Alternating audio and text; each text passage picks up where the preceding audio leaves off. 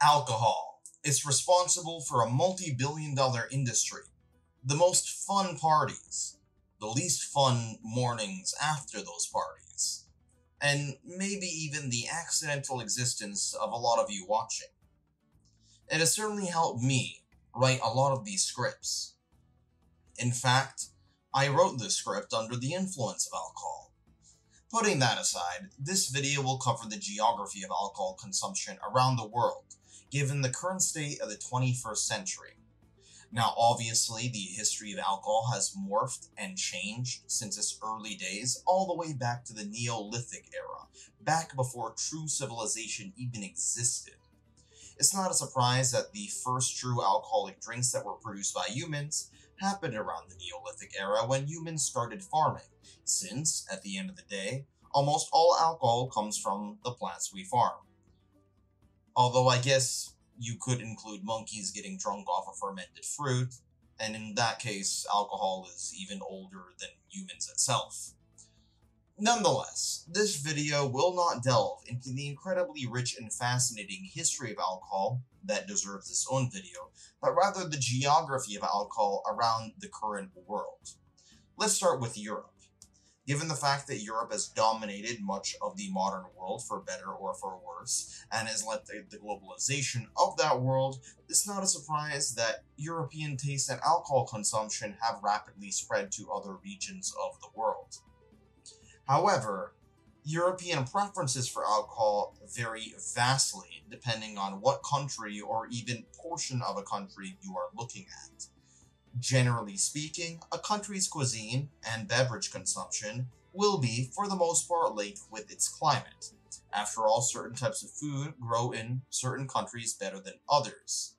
Now, given that we live in a globalized economy, you can import food from the rest of the world, which is why coffee is very popular in cold countries like Canada, despite usually growing in rainforests. But it's imported to colder countries, so that no longer is the case. However, nonetheless, a climate of a country and its overall physical geography does still have a significant impact on the food and beverages that those people consume, since they can grow the ingredients for those foods and beverages more easily. This is why, generally speaking, on the European continent, you tend to see more wine being grown in Southern Europe and a lot more beer being grown in Northern Europe. This is not to say that they are mutually exclusive, though. The Spaniards, while being excellent wine producers, also produced their wide variety of beers. People in the UK, known for their love of beer, still enjoy drinking wine nonetheless.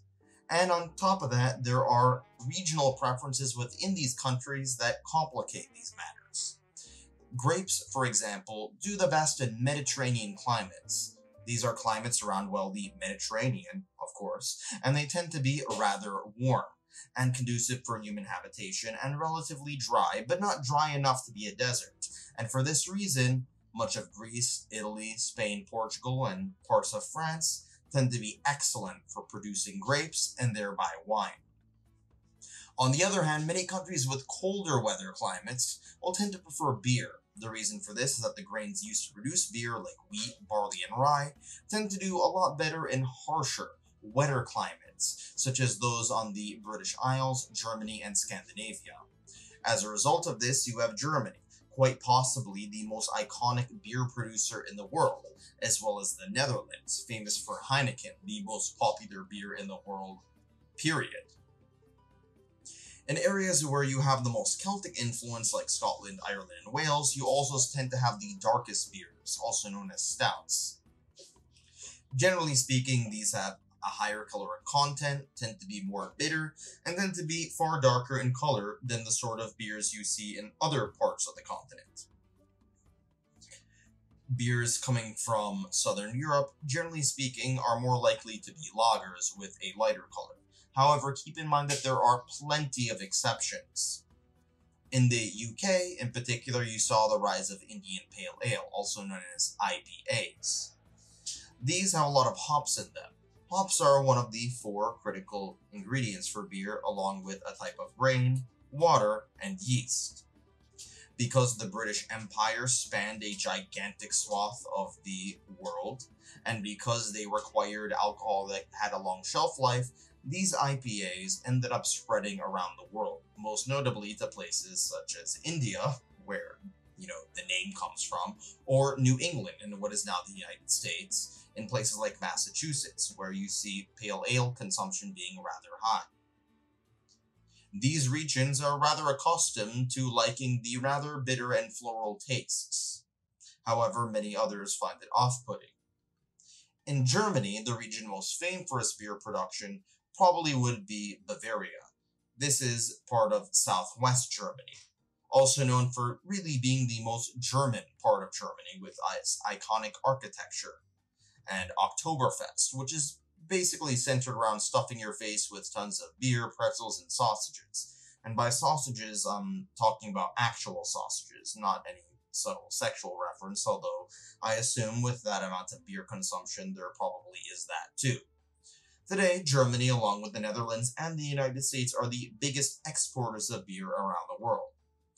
Moving a little bit further west, you have Belgium.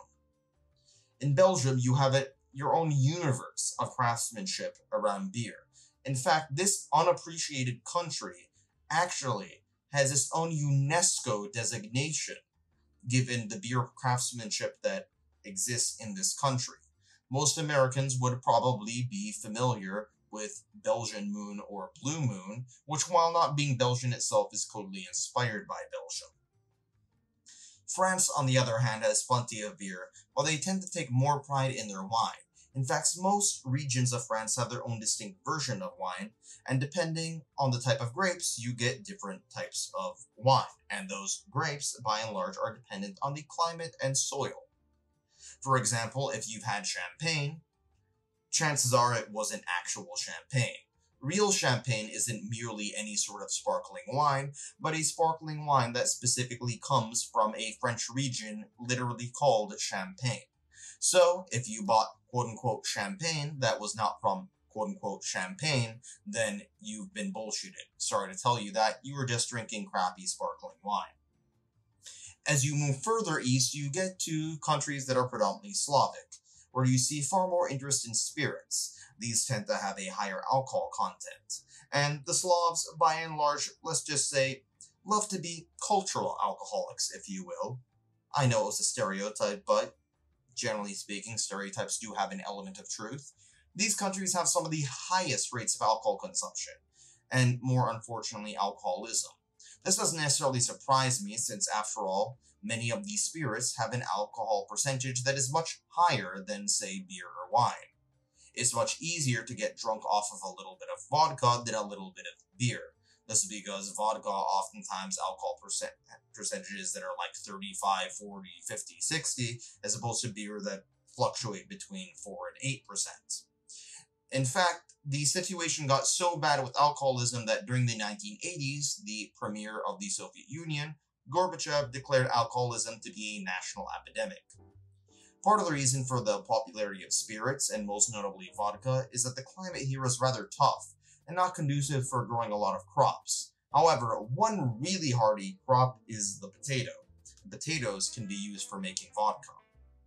Generally speaking, countries that were once communist tend to have very high rates of alcohol consumption, and in particular spirit consumption, and even more in particular vodka consumption. However, there are some exceptions. For example, the Czech Republic is renowned for its great breweries. If you go further south into the Middle East and North Africa, you'll see far less alcohol consumption. The primary reason being is that Islam forbids alcohol. However, this is not to say that it's illegal everywhere, as many of these countries do have some alcohol consumption due to the fact that, one, they get a lot of tourists, in some cases like Morocco, and on top of that, they also have a lot of religious minorities. With that being said, there are large swaths of the Muslim population that do drink alcohol on occasion. In fact, the birthplace of some of the oldest types of alcohol, like beer, were in the Middle East, first produced in ancient Egypt and ancient Mesopotamia. This doesn't surprise me, as after all, these places produced many grains that were then used to produce beer. On top of that, today, Many of these countries, particularly in the Levant, have higher Christian populations like Lebanon and Syria, who are quite conducive to drinking beer, and many of the Muslim populations that are less devout tend to also enjoy some beer on relative occasion as well. Another country that is known for having relatively easy access to alcohol is the UAE, as the majority of its population is composed of expats, as you will see liquor stores and bars all over Dubai and Abu Dhabi. However, many of the men from these countries, like the UAE, are prohibited from wearing their national dress at bars, and usually have to dress up in Western clothing if they want to drink. On the other hand, there are a number of countries that blatantly prohibit alcohol consumption, such as Saudi Arabia. Nonetheless, Saudi Arabia has a large expat community, and many of these expats produce moonshine in their own garages and bathtubs. On top of that, many Saudis like to drive to other countries nearby that do not prohibit alcohol and drink there.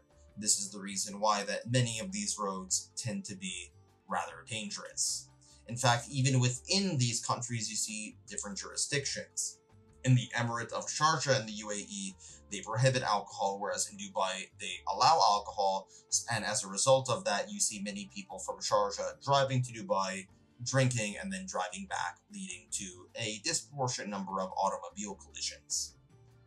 Alcohol is also widely consumed in Israel, as a majority of the population is Jewish, a religion that does not prohibit alcohol. And on top of that, while many of these Jews come from Middle Eastern countries, many of them also come from Central and Eastern Europe, with their large histories of beer craftsmanship.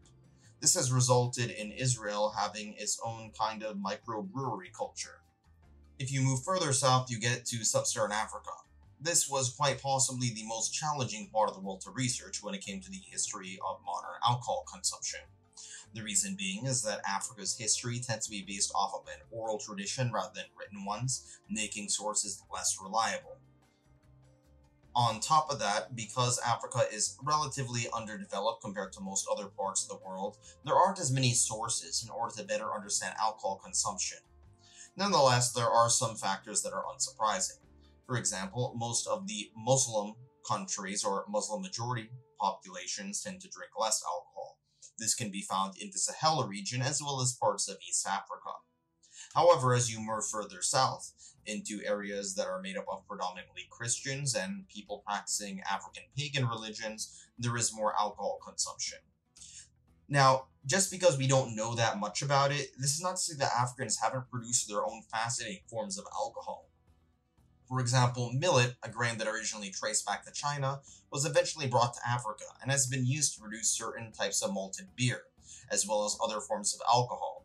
When I went to Tanzania, I had the pleasure of trying banana beer, which they actually ferment a certain type of banana to produce a type of beer that is currently fresh and very frothy with a very low alcohol percentage.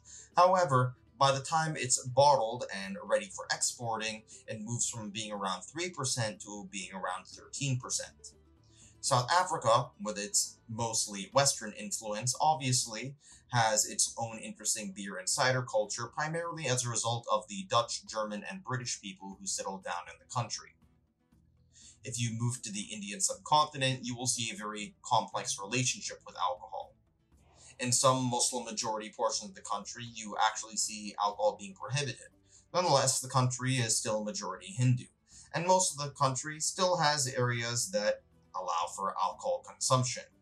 This may not be as widespread as it is in Europe, but nonetheless, there are still a wide variety of different types of alcohol that are actually native to the Indian subcontinent, oftentimes made by unique types of ingredients such as jackfruit or pineapple, which makes these sort of alcoholic beverages more sweet or acidic or floral. On top of that, given the influence of the British Empire and the influence of the French and Portuguese empires in smaller portions of what is now India, you do see specialized types of Indian beer, rum, vodka, whiskey, and wine. If you move further east, you arrive at East Asia, where alcoholic beverages are by and large far more popular than they are in the Indian subcontinent or the Middle East. However, given the fact that the staple crop in this region is rice, you see a disproportionate number of alcoholic beverages being produced from rice. Baiju, which I am almost certainly mispronouncing terribly, is not only a popular form of alcohol in China, but in many ways is the most popular form of alcohol, given the fact that China has such a massive population, and on top of that, its diaspora is pretty massive as well. And this isn't kid stuff. Some of this Chinese alcohol can range from 60 to 66%, which is terrible for your liver, but is really good for having a lot of fun, at least in the short run. Much of this comes from a grain called sorghum. Sorghum is a cereal crop like wheat and rice, but on top of that, it actually isn't oftentimes associated with China, but rather West Africa. Nonetheless, it is found in China, and it is oftentimes mixed with other grains that produce alcohol like rice, barley, and millet. Given that China has such a gigantic cultural presence in East Asia, its influence has also spread to nearby nations, such as the Koreas and Japan, where you see variations of the same sort of alcoholic beverages being primarily produced by rice or sorghum. In the West, you have a stereotype about East Asians being very judicious, calm, rational, and calculating. However, it is worth noting that many parts of the world like this actually have very high rates of alcohol consumption, in many cases on par with what you would see in Eastern Europe, with beverages that make your typical beer in North America look like a kid's apple juice box. The complexity of alcohol in China deserves an entire video on its own, and I am not even scratching the surface. Nonetheless, Chinese alcohol consumption, particularly that of high-end alcohol, has increased drastically as a result of the country becoming far more wealthy. I'd be interested to see in how this trend changes over time and how it's affected the diaspora population. Nonetheless, if you move further east to the Korean peninsula, you have your own variety of unique forms of alcohol production. A lot of people are shocked to find out that South Korea has one of the highest rates of alcohol consumption in the world. Many of us tend to stereotype South Koreans as being very studious and hardworking, and while that stereotype does have a lot of truth behind it, it's also worth noting that they also have a very intensive drinking culture that is tied with their working culture. They work hard and they party hard. It's oftentimes part of the culture of South Korea and Japan to have employees drink with their managers. It's a form of social bonding, whereby they really bust their asses late at night at work and then they drink the liquor stores and bars dry afterwards. Many foreigners who do business in South Korea are shocked to find out how much of a toll it takes on their kidneys when they're working with Koreans. At the end of the day, this doesn't surprise me too much. After all, Korean cuisine is quite fond of fermented food. Kimchi is made up of fermented cabbage, and gochujang is made up of a fermented chili paste, so it makes sense that they would like their beverages to be fermented too. Japan is also renowned for its variety of alcoholic beverages, again primarily coming from rice. Most famous of all is sake, at least abroad. This is a type of rice wine. Most non-Japanese people will be familiar with Sapporo, which is a brewery coming from the northern island of Japan. And oftentimes these advertisements will focus on the way that the West has influenced Japan and how Japanese people have repackaged that cultural tradition and sold it to Westerners. If you go down south, you get to Southeast Asia. Here you see a variety of different drinking cultures, with many countries like Indonesia and Malaysia having less alcohol consumption as they're predominantly Muslim, as opposed to their Buddhist and Christian majority country counterparts. Nonetheless, even in Indonesia and Malaysia, you see by and large more lax tendencies towards alcohol than you do in the Middle East and other Muslim majority parts of the world. Likewise, countries like the Philippines have the Spanish and American influence, so they love their alcohol. And many of these countries, again, have their own unique varieties. If you go down further south, you'll reach Australia and New Zealand. Here you tend to see alcohol consumption patterns that are quite similar to what you would see in northwestern Europe. And it's not a surprise that most Australians and New Zealanders trace their heritage to that part of the world. However, one thing that a lot of people are surprised about is that a lot of the beer that Australia exports isn't actually that popular in Australia. Foster's, for example, is very well known abroad, however, most Australians don't drink it. It's an export beer. Most Australians tend to drink beer from their specific state. For example, when I was living in Western Australia, I would see people drink types of beer like Little Creatures, Black Swan, and Emu Export. None of them touched Foster's, and most of them described it to tasting like piss. Anyway, moving on to the Americas. Before Christopher Columbus, the Americas did have their unique styles of alcohol. However, they were quite smaller in scope. You have to keep in mind that with the exception of Mesoamerica and the Andes, you didn't see the widespread use of civilization and mass agriculture as you did in the Old World. As a result, there was less access to crops that could produce alcohol. This is not to say that the Native Americans didn't like getting high or didn't like mind-altering substances. After all, peyote is from the Americas. But nonetheless, you did see a more limited variety. However, there are still some traditions that are continuing to this day. If you've ever been to Peru, you could probably get your hands on some corn beer. Corn is the primary staple crop in the Americas, and it's not a surprise that the indigenous peoples of this region would ferment it and use the ethanol to produce their own types of alcohol. If you ever go to the Andes region in South America, such as Peru, Ecuador, Bolivia, etc., I'd highly recommend getting a pint of corn beer.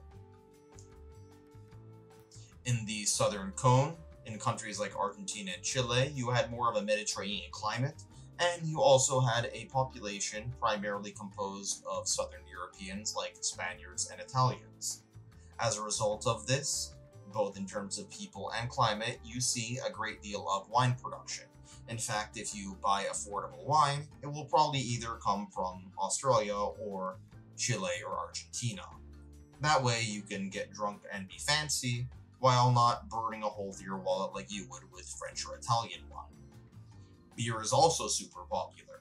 After all, Corona, one of the most popular types of beer in the world and the most popular type of beer in California, happens to be from Mexico. Speaking of California, the United States also has a rich tradition of alcohol production and consumption. Given that most Americans trace their lineage to Europe, most of these tastes in alcohol have been imported from Europe, namely countries like Germany and the British Isles. British Isles, that's not a country. I meant the UK and Ireland. As a result of this, you saw the proliferation of breweries, primarily founded by Germans, most notably Budweiser. And while not tasting that great, Budweiser has become one of the most iconic forms of beer on the planet. In places where you had a warmer, drier climate like California, you saw the rise of grape production, which is why California produces a gigantic amount of grapes. Spirits have also been quite popular, most notably whiskey. In the UK, the sort of father country of the United States, you had Scotch, which was a Scottish whiskey. Well, many of those people settled in the Appalachians in what is now the United States and produced bourbon. Bourbon is a type of whiskey that is produced using corn. If you are drinking something called bourbon and it's not from Kentucky, then lo and behold, you're not drinking real bourbon. And there you have it. A disgustingly oversimplified story about alcohol around the world. Thanks for watching.